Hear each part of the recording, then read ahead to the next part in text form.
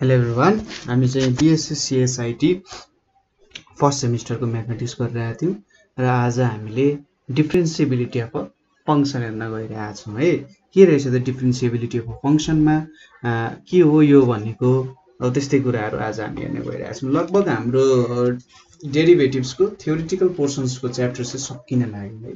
So अगाडिको video हेर्दै यो कुराहरु पनि बुझ्दै जानु होला है।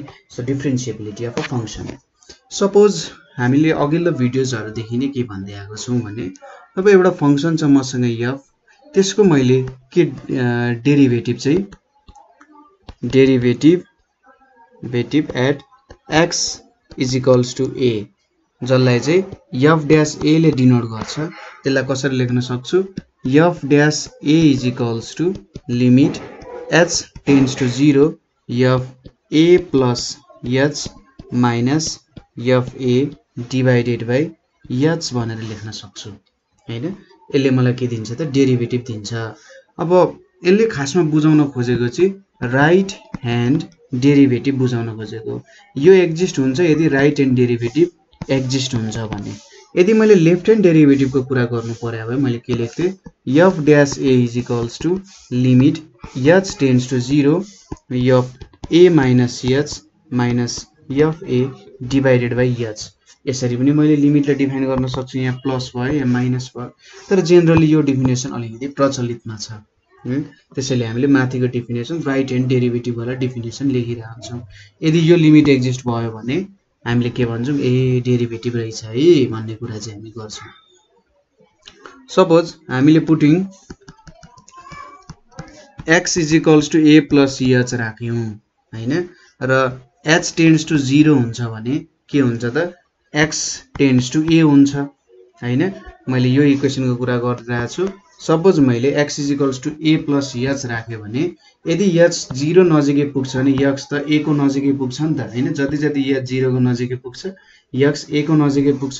मैले यसलाई के लेख्न सक्छु त f डैश a भनेको चाहिँ limit h tends to 0 f x minus f a divided by x minus a हैन। x माइनस a लेख्न सक्छु र यहाँनेरि h टेन्ड्स टु 0 चाहिँ x टेन्ड्स टु a मा चेन्ज हुन्छ हैन। यहाँनेरि पनि राइट ह्यान्ड लिमिट चाहिँ एक्जिस्ट हुनुपर्छ। ठीक छ। कुनै पनि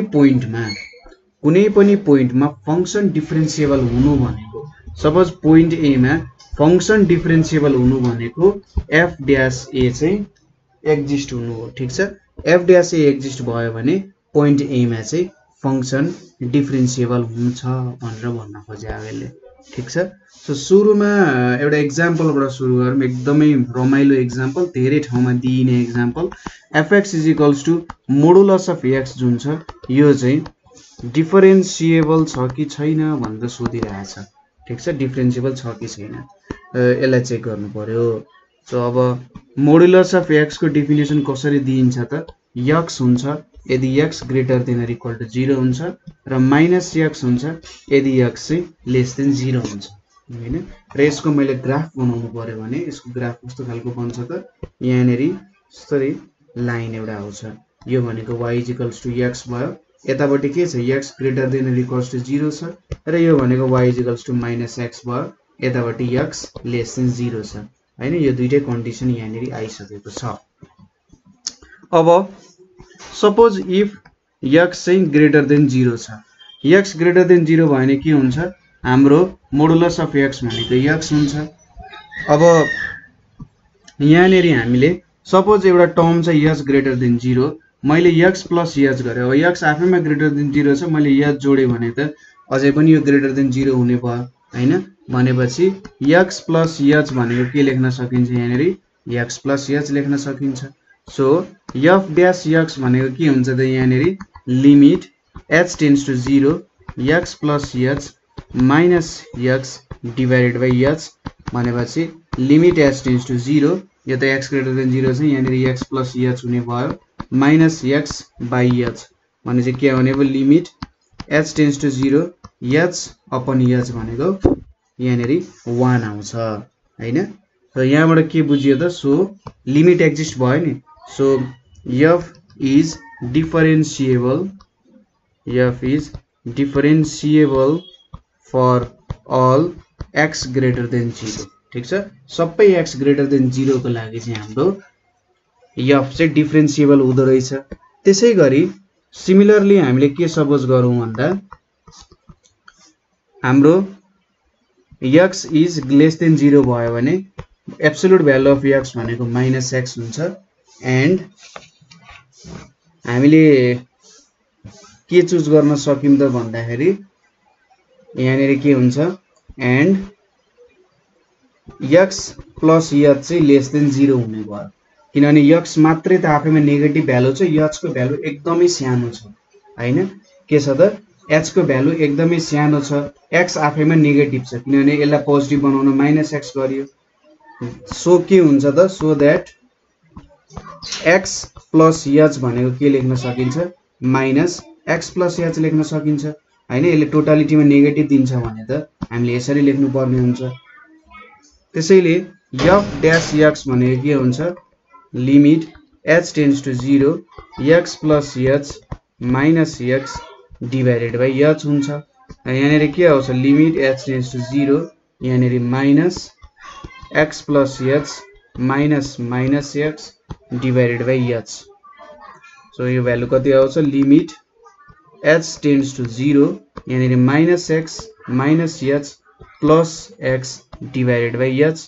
x क्यान्सल भयो सो यहाँनेर limit h tends to 0 minus h divided by h भनेपछि यो भ्यालु कति आयो -1 आयो सो अब यहाँबाट के बुझ्यो so f dash x is f x is डिफरेन्सिएबल for x less than 0 भनेपछि लेफ्ट ह्यान्ड डेरिभेटिभ र राइट ह्यान्ड डेरिभेटिभ चाहिँ काम दिँदो रहेछ भन्ने कुरा थाहा भयो suppose for x is equals to 0 x is equals to 0 को लागि हामीले काम गर्ने भने के हुन्छ वी हैव f डैश 0 भनेको के हुन्छ limit h tends to 0 0 plus h f 0 plus h minus f 0 divided by h हुन्छ यो भनेको के आउँछ त limit h tends to 0 0 plus h minus 0 divided by h is equals to limit h tends to 0 h divided by h हुन्छ अब यो कुरा आयो हामीले यहाँनेर के लेख्न सक्छौं मैले यहाँनेर एउटा गल्ती लेखे जस्तो लाग्यो हामीले x greater than or equals to 0 भनेर डिफाइन गर्ने हुँदैन x ग्रेटर देन 0 भनेर मात्र डिफाइन गर्ने है ठीक छ यति कुरा गरौँ ताकि कन्फ्युजन नहोस् कतै पनि अब यसको लेफ्ट ह्यान्ड डेरिभेटिभ र राइट ह्यान्ड डेरिभेटिभ किन यस्तो आयो अब लेफ्ट ह्यान्ड डेरिभेटिभ लिए भने के हुन्छ त limit h tends to 0 minus h भनेपछि मैले नेगेटिभ साइडबाट h लाई अप्रोच गरिरहेको छु भने यहाँनेर त माइनस h आउँछ हैन obvious कुरा सो यहाँनेर के आउने हो limit h tends to 0 minus h divided by h भनेको -1 आयो त्यसैगरी राइट ह्यान्ड लिमिट मैले यदि h लाई चाहिँ पोजिटिभ साइडबाट अप्रोच गरे हैन पोजिटिभ साइडबाट आइरहेको छु h तिर भनेपछि के हुन्छ h tends to 0 plus h by h हुन्छ सो यसको भ्यालु 1 आउँछ भनेपछि यहाँबाट के देखियो त लेफ्ट ह्यान्ड लिमिट र right hand limit at x is equals to 0 मिल्न सकेन ठीक छ सो यहाँबाट के भयो त हाम्रो लेफ्ट ह्यान्ड डेरिभेटिभ र राइट ह्यान्ड डेरिभेटिभ नै मिल्न गएन अथवा लेफ्ट ह्यान्ड लिमिट र राइट ह्यान्ड लिमिट मिलेन so it is not डिफरेन्सिएबल it's not डिफरेन्सिएबल at x is equals to 0 so x is equals to 0 बाहेक अरु सबै पोइन्टमा चाहिँ यो के हुने रहेछ त डिफरेन्सिएबल हुने रहेछ ठीक छ यति कुरा हामीलाई थाहा भयो चिल कुरा छ सजिलो छ त्यस्तो केही पनि अप्ठ्यारो छैन यहाँनेर हैन सजिलैसँग यो काम गर्न सक्यो हामीले है यो कुरा यो एक्जाम्पल तपाईहरुले चाहिँ कपीमा मजाले लेख्नु होला फिगर सहित बनाएर यो सबै पोइन्ट्सहरु लेख्नु होला किनभने यो धेरै ठाउँमा काम आउन सक्छ अब एउटा थ्योरम हामी गर्न गइरहेका छौं के छ त भन्दा इफ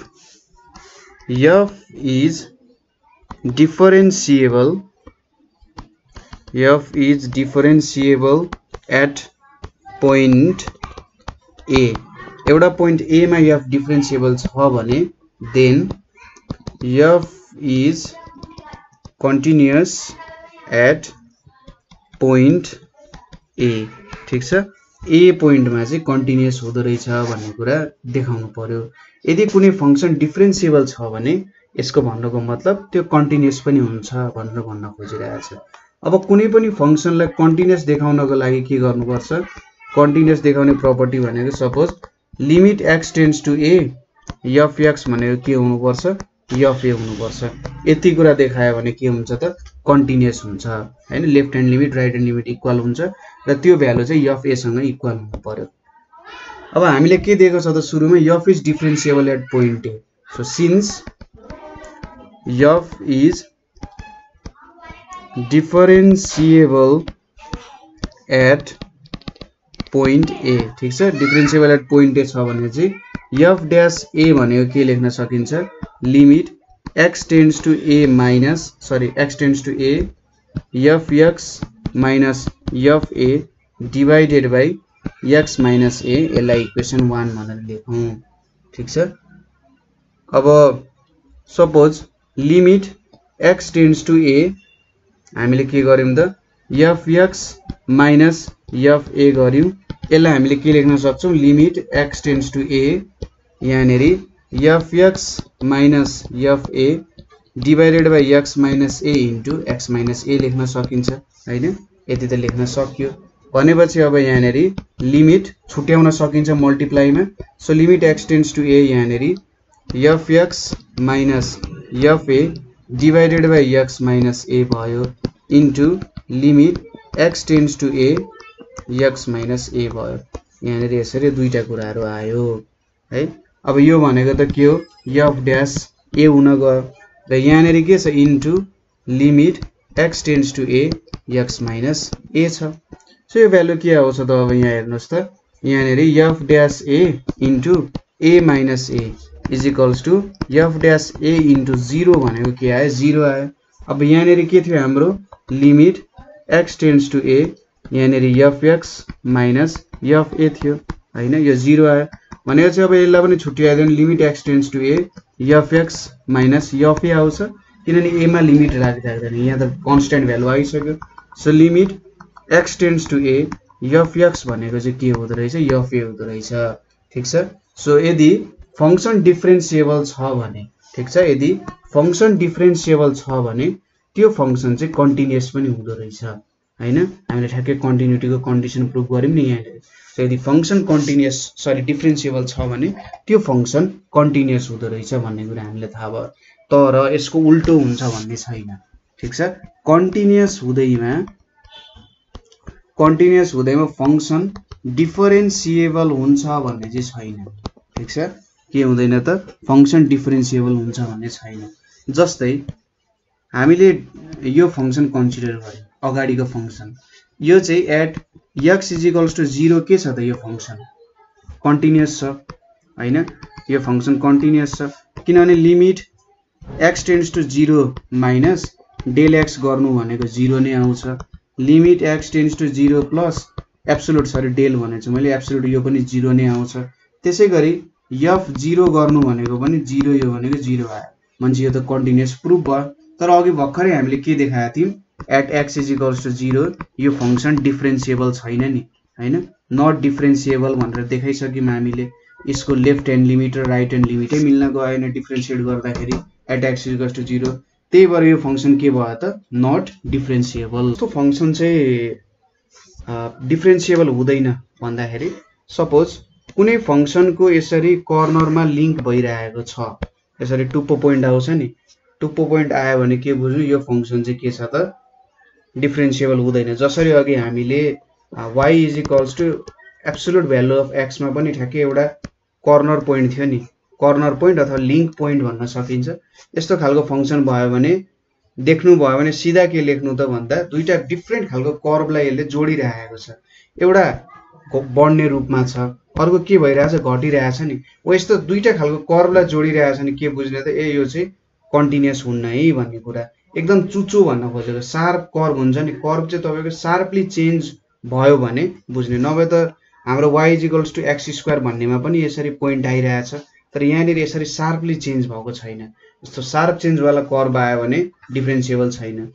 त्यसैगरी डिसकन्टिन्युअस कर्भहरु आयो भने त यो कुनै हालतमा पनि डिफरेन्शिएबल हुँदैन ठीक छ डिसकन्टिन्युअस खालको कर्भ आयो भने त्यसैगरी सपोज कुनै एउटा ग्राफ छ यसको यसरी भर्टिकल टेन्जेन्ट लाइन छ भने के हुन्छ त यो डिफरेन्शिएबल छैन किनभने भर्टिकल टेन्जेन्ट लाइन भइसकेपछि dy/dx भनेको इन्फिनिटी आइदिन्छ यसको स्लोप भनेको इन्फिनिटी आइदिन्छ नि भनेपछि यो पोइन्टमा त यो डिफरेन्शिएबल भएन सो यसरी एउटा शार्प पोइन्ट आयो अथवा कर्भै आफै डिसकन्टिन्युअस छ र कुनै पनि पोइन्टमा यदि यसरी स्लोप चाहिँ इन्फिनिटी आइदियो इन्फिनिटी आउनुको मतलब हाम्रो टेन्जेन्ट के छ त भर्टिकल टेन्जेन्ट लाइन छ भने त्यतिबेला त्यो फंक्सन चाहिँ के हुँदैन त डिफरेन्शिएबल हुँदैन यो कुराहरु याद गर्नुपर्ने हुन्छ है ठीक छ यहाँनेरि हामीले के हेर्यौं त अहिले सम्म भन्दा डिफरेन्शिएबिलिटी को कन्डिसन हेर्यौं हैन र कुन कुन पोइन्टमा डिफरेन्शिएबल हुन्छ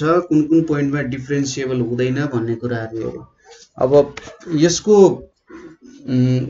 प्रब्लम्सहरु तपाईहरुलाई सायद खासै नसोध्ला किनभने यो अलिकति थ्योरेटिकल पोर्सन पो बुझ्नको लागि भयो हैन थ्योरम सोध्न सक्छ होला थ्योरम पनि त्यति खासै त नसोध्ला त्यही पनि सोध्न सक्छ होला भनेर तपाईले प्र्याक्टिस गर्नु पर्यो र अर्को जुन हाम्रो अगाडि गरेको पोर्सन थियो नि यो डिफरेन्शिएबिलिटी वाला पोर्सन जुन यो हामीले डिफरेन्शिएबल छ कि छैन त भन्ने कुराहरु यो चेक गर्ने कुरा चाहिँ मलाई लाग्छ इम्पोर्टेन्ट छ यो कुरा चाहिँ तपाईले स्टडी गर्दा ठीक होला है सो आजको लागि यति नै गरौँ यहाँनेरि अब अर्को भिडियोमा चाहिँ हामीले मीन भ्यालु थ्योरम को बारेमा स्टार्ट गर्छौं र मीन भ्यालु थ्योरम र इन्टरमिडिएट र एल हस्पिटल रुल भनेर छ त्यति कुराहरु छ सो आजको लागि यति नै थ्यांक यू फर